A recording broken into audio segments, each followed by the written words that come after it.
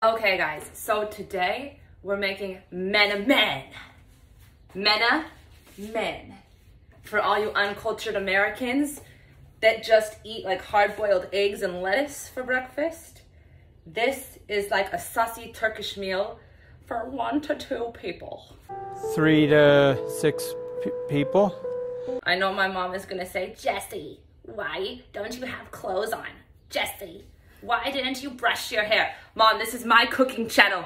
I can do what I want. All right, so for menemen, you need a few essential ingredients. First, you need tomatas. How to say in Turkish? Tomatas. Then you need onion. You should probably use more onions and preferably ones that are not growing a full-fledged plant. But I am the only person who enjoys spice in this house. So we will only use 1 onion today because Artem doesn't like anything spicy.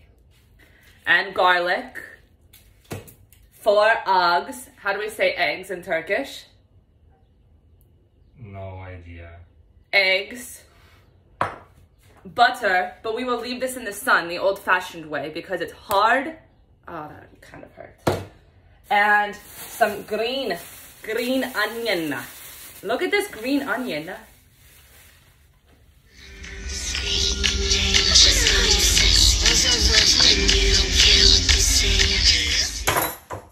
Okay.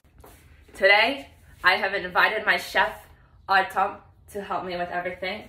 We also need oil, and we also need red wine. Can you open this?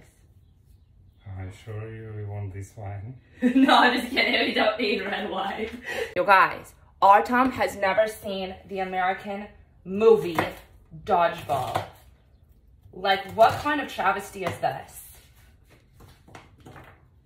But he's seen every horror movie there is. But he has not seen Dodgeball.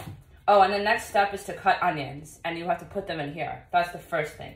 First, you need to saute the onions. Sachet. Oh, fuck. Oh, damn it. Saute. You must cut some garlic. Maybe like 3 cloves.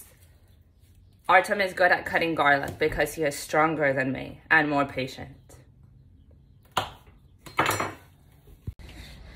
Okay, so you're gonna want to soften your butter if you are like not us. So this is the way that I prefer to soften it.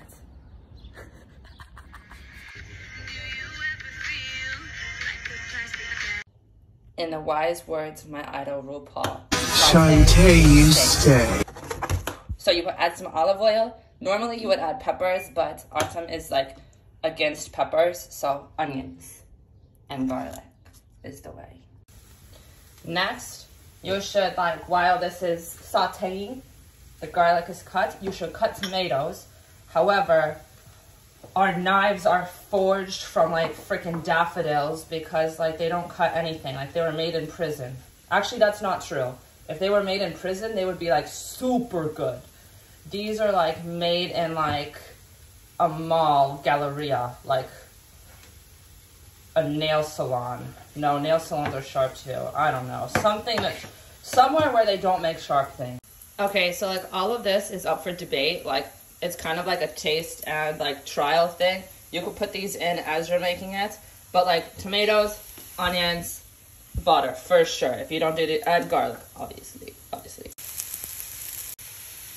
Okay, it wouldn't be a Jessica cooking video if I didn't burn something. So like we're going to start over. I'm sorry. Yeah, I will eat something else. What? No! We already added like the onions and the tomatoes, and then you just sprinkle like the salt pepper mixture. You can do it like at your own pace. And you're gonna let this kind of simmer for a while, and soon it's going to become less watery. And then you'll dump the eggs in. The eggs will soak up the excess, and then you'll go ahead and put the green onions in, and then you'll be like, çok güzel, perfect. Look at this. Look at it.